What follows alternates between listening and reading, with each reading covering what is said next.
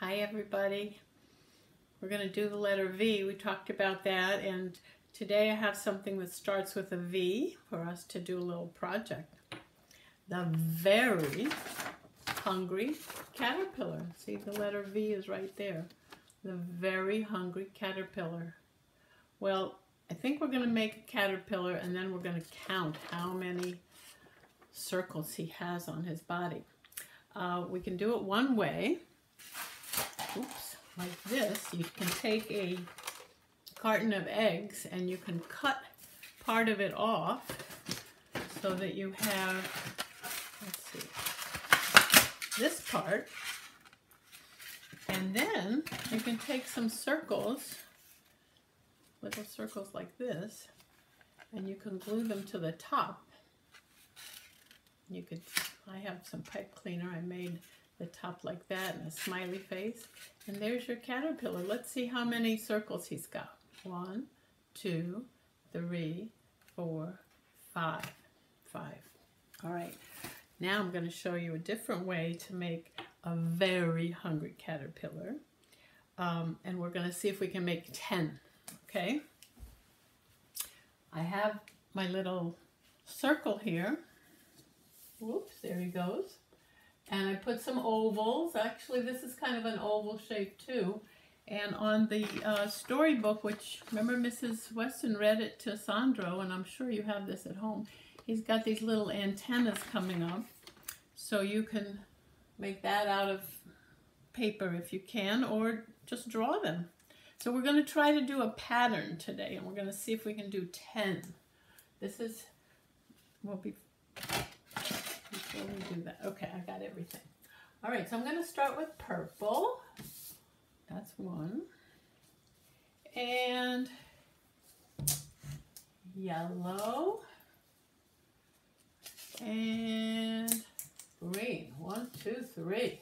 That's my pattern, okay? So if we're going to start our pattern over again, we're going to start with purple again. Here comes another purple. Purple. What comes next? You're right. Yellow. Yes. Let's see. Clara, can you figure out what comes next? Purple, yellow, green. Purple, yellow.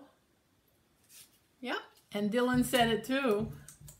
Green. You're right. 1, 2, 3, 4, 5, 6. We have to start our pattern over again. Let's see. Jack. You're right, purple. And Eleni said purple too, because I know that's her favorite color, one of her favorite colors, right? Let's see. Who knows what comes next? That's right. Wyatt. Yellow. I think that's your favorite color, maybe. I don't know. Wow, we have purple, yellow, green. Purple, yellow, green. Purple, yellow. This is Jack's favorite color, I know. Michael said it. Green. Oh my goodness, I'm running out of paper here. Let's see if we have enough space. Do we have room for one more? Purple, yellow, green. Purple, yellow, green. Purple, yellow, green. Yes! Who said that? Mila. Purple. I know that's one of your favorite colors. Now, I have a new kind of marker here, my crayon, pointy crayon marker. And we're going to make, let's see if we can get a little closer. We're going to make a nose and a mouth. Can you see that? And then I'll show you our picture. He's got little prickles on top, and he's got these little legs on the bottom. So let's see how we're going to do that. Make some prickles on top. Woo! Sometimes a very fuzzy caterpillar, right? And then you can make little legs like that. All right. Then we have to count how many circles we were able to get on our paper. My goodness. Ready? 1, 2, 3, 4, 5, 6, 7, 8, 9. Oh, we made it to 10. Yay! So that's our very hungry caterpillar with 10 circles. Here's our egg carton caterpillar with 1, 2, 3, 4, 5 circles. This didn't have a pattern. But if you wanted to make more, you could start over with black and red and green and blue and pink, black and red and green and blue and pink. You could do a pattern however you want. If you don't have colored paper, you could just do it with crayons or markers. You can make circles to make your caterpillar, all right?